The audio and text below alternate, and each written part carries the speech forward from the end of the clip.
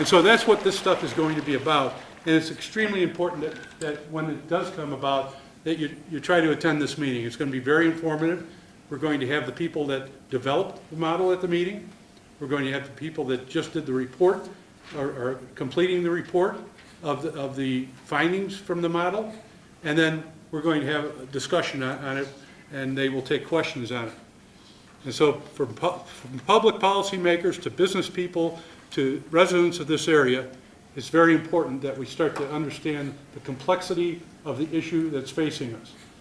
And sometimes you hear it when people talk about water, well, we really don't, we're fearful that about the information.